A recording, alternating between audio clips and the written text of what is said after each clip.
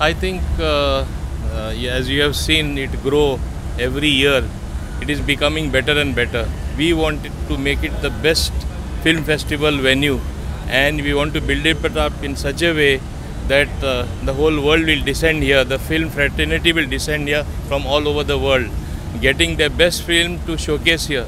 And this can happen simply because Goa itself is a brand name.